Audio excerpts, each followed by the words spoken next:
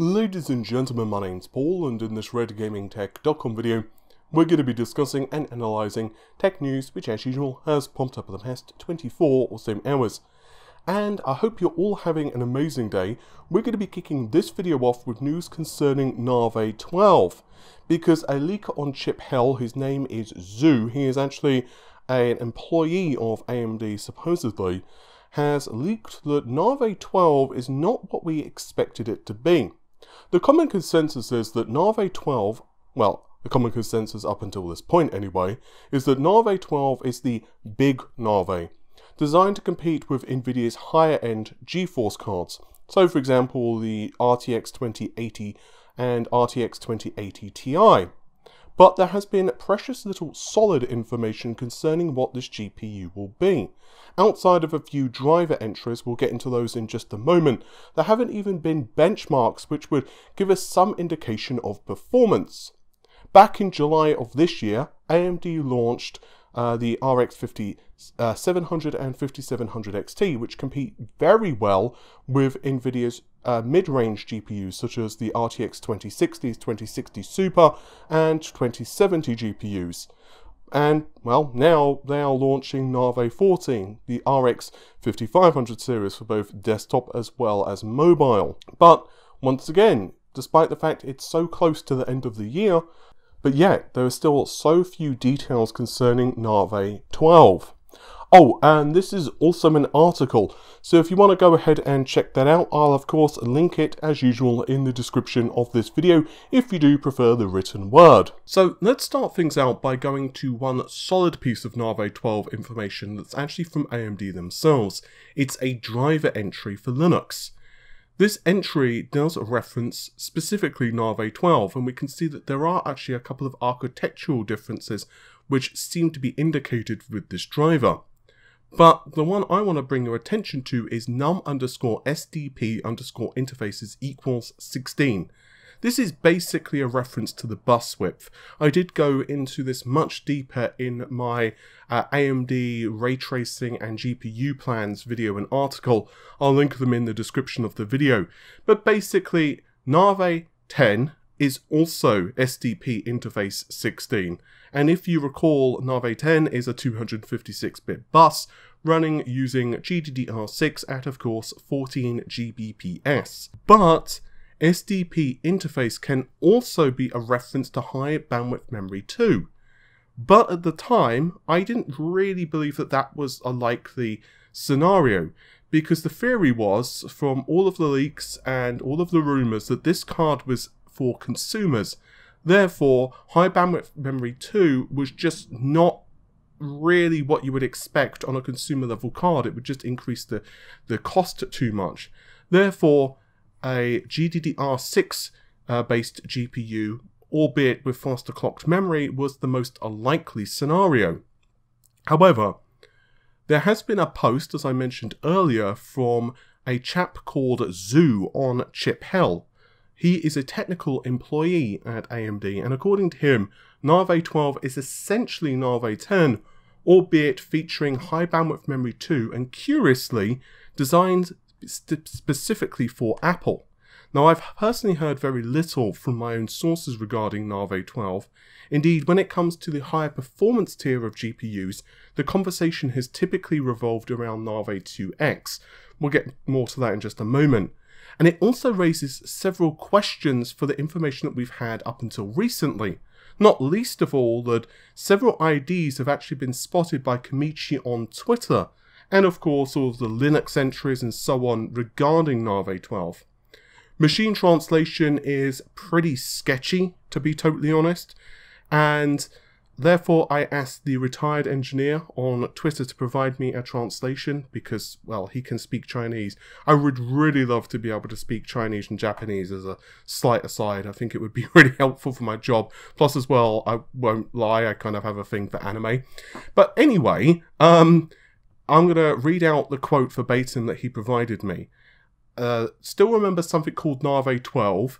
The spec are the same as Navi 10, at least for the WG count. As for the reference, it's not hard, as for the difference, excuse me, it's not hard to guess. Apple is not short of money. GDDR6 is not good enough for them. Oh, and as a bit of a bonus, he also confirmed the existence of ThreadRipper. It seemed that he did have a bit of a typo in his original tweet, but according to the translation, no need to doubt, 64-core ThreadRipper, it definitely exists. This is something that I've personally heard extensively from a couple of my sources. AMD have not revealed any details to the press of yet, at least to my knowledge. Indeed, when we sat in the press call for the Ryzen 9 3950 and the ThreadRipper series brief, there wasn't even a hint of it. They simply pointed out that the TRX 40 platform does have additional potential for I/O and a few other bits and pieces, but there was no mention at all of the 64-core ThreadRippers anyway. So all of this does seem to indicate that Navi 12 will not have additional compute units and essentially be the same GPU as Navi 10, albeit with some tweaks for high bandwidth memory too. This leaves us with actually a lot more questions, to be totally honest, such as the usage scenario of the GPU, why high bandwidth memory too, what tweaks there will be for the architecture, and of course what AMD will do to counter Nvidia's higher end GPUs now. So recently there was actually a report from the same website, although from a different user, that Navi 2X, the second generation of RDNA, will actually be partially revealed, maybe previewed or something like that at CES 2019. Bear in mind that that's quite early next year. And I covered this in a video yesterday, and during that video I basically said, well, if we're going to be hearing so much about this new architecture, why are they doing that when Navi 12 has not even launched? It was definitely a head scratcher. I mean, we've seen AMD cancel GPUs when they are pretty close to being final in design. For example, the RX 490 says hi. But yeah, it was just really puzzling. Maybe they had delayed the second generation a little more, but they wanted to at least kind of give us some hints of what was upcoming. Who knows? But now, perhaps we actually get a better picture of what's going on internally. So if you recall, one of my sources had told me that Navi 10 had been designed to be a mid-sized die because of concerns of both yields and the challenges of creating a new architecture. In fact, one of my sources told me that the design of the GPU and the bring up of it had actually been a nightmare. This is actually similar to what Jim at Adored TV had also told me separately, and another one of my sources told me that the GPU had been delayed heavily. So we certainly know that the first generation of RDNA, well, I say no, but it looks very certain anyway, that the first generation of RDNA had, let's say, some issues because of not only the new architecture, but also the shrunk process. Also, rather fascinatingly, and something else I covered yesterday, AMD themselves have recently confirmed that the original Zen architecture had a lot of tweaks and enhancements that were left on the drawing board because they ran out of time. These eventually made their way into subsequent architectures, particularly Zen 2. So perhaps the same could be said for the RDNA architecture as well. Now what follows is lots of speculation, but I do wonder if AMD created the first generation of RDNA to basically work out the kinks in their design process. This would essentially mean that they treated the first generation of RDNA as, well, I guess you could say like the Polaris series, and then the second generation would be the higher performance tier, although of course we can also presume they would have lower performance GPUs as well, which would compete in the low/mid range. AMD have also confirmed that they will be using TSMC's 7nm Plus process, and there are rumours that we're going to see improvements in terms of architecture and efficiency, outside of course, the shrunk process. Going back to my own sources for a moment, I was told by one source that Navi 23 is an Nvidia killer. I'm actually finding a bit more out regarding that from my source, but I'll cover that in a separate video. But whether this reference is in terms of pure performance or pricing, well, it's still unknown, to be honest, and AMD themselves have confirmed, however, ray tracing in support for the next generation of RDNA. Also, bear in mind that Microsoft have recently confirmed DirectX R Tier 1.1. This comes with numerous enhancements and performance to ray tracing and new features to the API. I'll probably go into this much more extensively in the future because Microsoft have started to reveal many more details about that. But basically speaking, it's going to be really interesting with the timing, given that the rumoured implementation of ray tracing for RDNA 2nd generation is said to be hybrid design. Microsoft are said to also be leveraging the same basic architecture for the Xbox, although my own sources have told me that the Xbox Scarlett does have better graphical ray tracing capabilities than the PlayStation 5. I actually covered this in the past. So this brings us to, I suppose, some type of conclusion. Whether Zoo is right or not, who knows? At the end of the day, it's not an official word from AMD. And I would encourage taking this with at least some measure of salt. But he is supposedly an employee of AMD and has had a pretty good track record in the past, to put it mildly. What we can say for absolute certain is that the next year or two will be a massive hotbed in terms of graphics, and AMD will face increased competition thanks not only to Nvidia but also Intel. Recently I went into an in-depth dive of what Intel have disclosed with their Xe architecture, and Ponte-Vecchio, the 7nm derivative of Xe, is looking to be incredibly impressive. Although, ironically enough, the gaming GPU, which launches next year on the 10nm process, we actually know less about than Ponte-Vecchio. Just Intel things. Meanwhile, Nvidia are going to be launching the next generation GeForce at some point. I say it in such a tone because we really know very little about Ampere. In fact, some people are, just very adamant that it's not even Ampere for GeForce. But who knows? What we do know is that there are a lot of rumours now circulating that we will see, quote, massive, end quote, improvements to both ray tracing as well as traditional rasterization performance. I'll try to remember to not be an idiot and actually link that article in the description of the video as well. Because, let's face it, Nvidia, well, they got a lot of thrashing in terms of the public eye for ray tracing and Turing. And I don't just mean the performance and the pricing of the architecture here either. I actually mean the implementation and how long it took for software to come out. I mean, even outside of being a reviewer for a moment, I'm taking that out of the equation. And I won't lie to you, I was playing Shadow of the Tomb Raider, rather enjoyed it, and then stopped for a while because I heard a couple of announcements concerning the ray tracing implementation. I was like, you know what, I'm going to wait, enjoy the rest of the game with ray tracing enabled, and it just did not seem to get a patch for ages. And by the time it did get patched, I had a problem with my save game, it went back, and then I was like, screw it, I'm not going to complete Shadow of the Tomb Raider then for a while. Basically what I'm saying is it just took a long time for them to actually leverage ray tracing.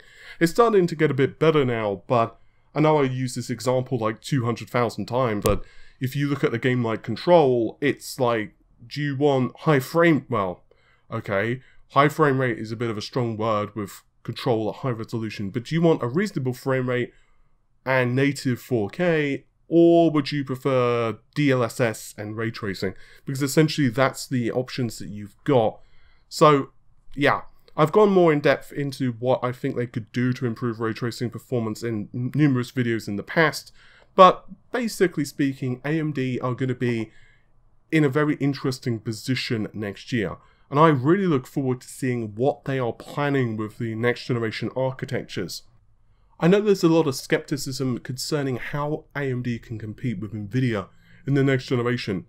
And this is something that I want to go more in depth on in the future, when I learn a little bit more information from my sources. But the fact is that AMD don't necessarily need to compete with Nvidia in terms of raw performance to outclass them. They can simply outclass them in terms of the price to performance ratio. At the end of the day, if AMD are charging, let's say $700 US for a GPU, and AMD's rivals are charging, let's say $1,000 US for a GPU that's, yes, a little bit faster, but also, $300 more, AMD will definitely have a lot of fans. There's also the fact that AMD's architecture will be in the next generation of consoles. This could also be very interesting with ray tracing implementation. So yeah, I guess the next year or so is going to be very telling for both companies. And now let's move over to the PlayStation 5.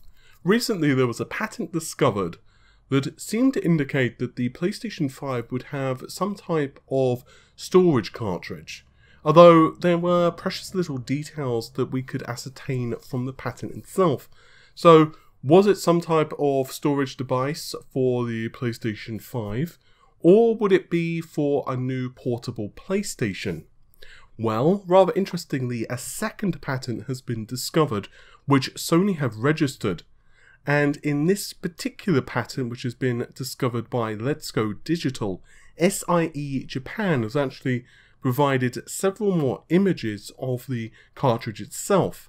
And we can see 8 connectors inside of what appears to be some type of SSD cartridge. There's also a Japanese description which accompanies this patent. Let's Go Digital have translated this and have said, and I quote, "This is a recording medium which can record various data, such as a character, an image, an animation, a sound, and a program.